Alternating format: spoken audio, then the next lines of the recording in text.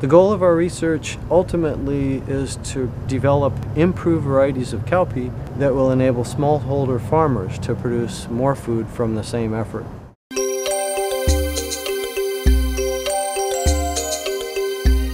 In the US, cowpeas are known as black-eyed peas. A lot of our focus is targeted at countries in sub-Saharan Africa, where cowpea is critically important in the diet.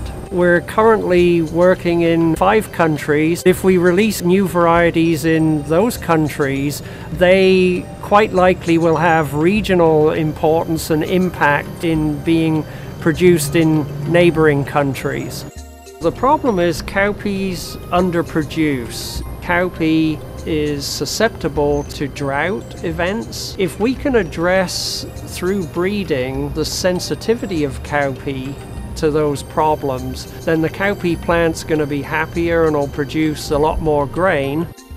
What we do as geneticists is we study the genome of cowpea. We're finding positions within that genome or on that genetic map where favorable forms of genes exist.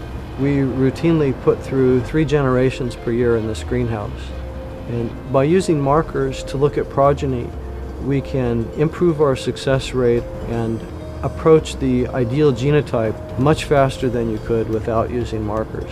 Our research project forms a tremendous training opportunity. We work very closely with researchers and plant breeders in several African countries. We've tapped into a lot of the new ability to communicate worldwide. The University of California has a food initiative, and the research program we have fits into that general theme. We can impact positively the lives of millions of people through improving the nutritional quality of their diet.